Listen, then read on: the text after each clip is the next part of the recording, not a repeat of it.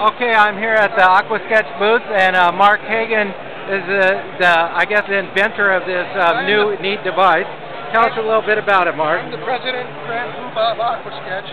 Okay. This is, let's see, where do we have one here? Okay.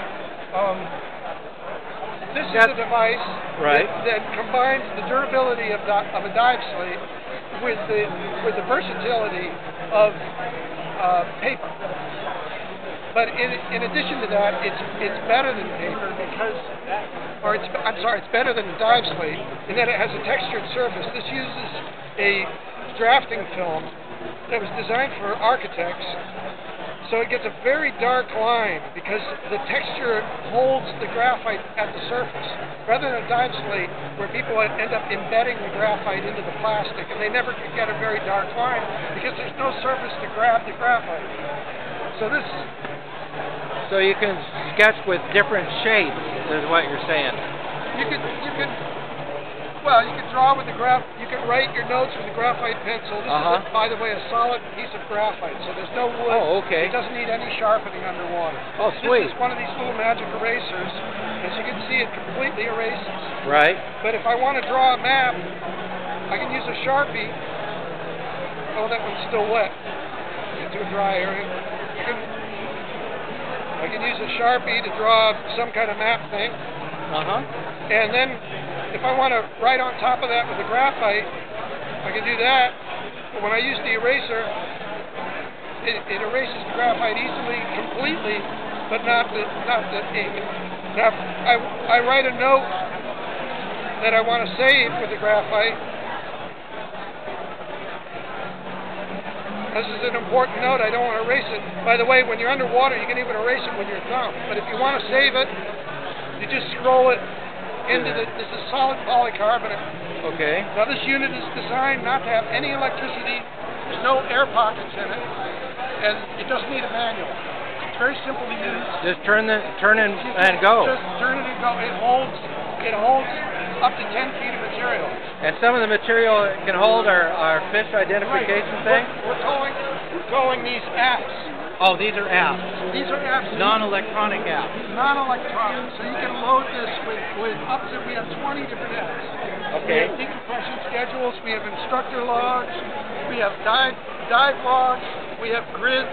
I see that. You name it. This is a navigation app, which tells you how to negotiate different obstacles using your compass, or do a square or triangular pattern with your compass, so you can practice navigation while you're underwater. And if you're a tech diver and you've got explicit charts that you want done, you can make them yourself? You can make them yourself, or you can go online and you can upload the PDFs to us and we can print them for you. Perfect. You can create your own logs online. Oh, that's nice. So, but we have a whole bunch of already pre-made, pre-printed stuff that you can order.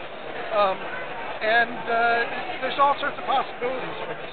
The back plate of this is phosphorescent, so when you put your dive light on it, it'll backlight everything at night. Oh, cool. So it makes it easy to write and also to signal to people.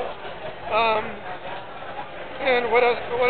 You can wear it on your wrist, so you can do everything with one hand. And I see it has a Velcro that you can put on the wrist. Strap. Or there's a lanyard attachment, so you can attach it to a lanyard. Okay, cool. And that's a real neat product. It's basically, we feel like it's a little piece of the future. Now, once again, eventually it'll replace slates. And also, it'll make you a better artist.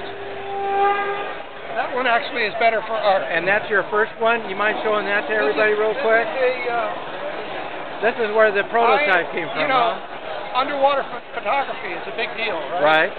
As far as I know, I'm the only person in the world that teaches classes to drawers, to artists underwater. I come with 10 of these.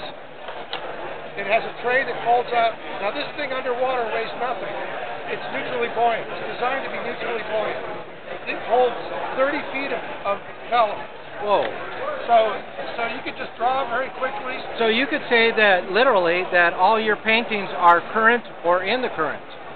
Very good. Yeah, can I use that? Yeah, you can. Here's actually some of the work that I've done underwater. If I can open this. Now what I do is I sketch these very quickly. As you can see, it's very quickly done underwater. Right. And then when I get it to the surface, I print it on watercolor paper. I scan it, print it on watercolor paper, and then I paint on it with watercolor. You dry it first, right? I dry the vellum, yes. I hang it out, actually. They literally are watercolors. Well, these... Water paintings. They're water... You know, I tried using watercolor underwater. It doesn't really work very well. No, it's because you lose the light at 33 feet. When I teach the classes, yes. When I teach the classes, I don't have anything to do. I can't be instructing my students, so I draw pictures of them. Wow. So then when I came, this is a picture I did of somebody drawing, and then I just quickly painted it in with watercolor. Same thing here. Nice. This is one of my students drawing and just doing quick watercolor. This is a piece that I did. It's a composite of several drawings I did underwater using the crayons underwater, using the Aqua Sketch. This is a parrotfish that was done in Cozumel at Presidential Reef with a ray, Caribbean ray. And so anybody that uses your product is going to be on the front cover of magazines, right? Well, they will be pioneers. This is not many people are working underwater. The problem with drawing underwater is too complicated. You've got too many things to try to control. Right. This thing keeps everything simple, so you can concentrate on drawing. I want one of those too. And well, unfortunately, these are prototypes.